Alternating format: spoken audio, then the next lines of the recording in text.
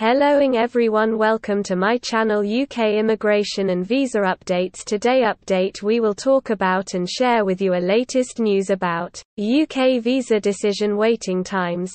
Frequently asked questions: when does the UK visa application processing time start and end? For UK visa applications submitted outside the UK, visa processing time will start from either the date you provide your biometric information, fingerprints and a photograph, at a visa application centre or, if eligible, the date you verify your identity using the UK Immigration ID Check app. The waiting time will end on the date when you receive an email with a decision on your application. For a UK immigration application submitted from within the UK, the waiting time will generally start from the date when you submit your application online. An exception is made for graduate immigration route applications, where the waiting time starts from the date when the applicant attends an appointment at a visa service centre or submits their documents using the UK Immigration ID Check app. In all in-country cases, the waiting time will end on the date when you receive either a letter or email. The service standard does not include the time taken to issue you with your biometric residence permit, BRP. You will usually receive your BRP within 7 working days after a decision has been made on your application. If you do not receive a BRP, you can report it.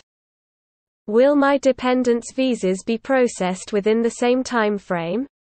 Dependent visas should be processed within the same time frame as the main applicant's visa, and dependents should receive their decision at the same time.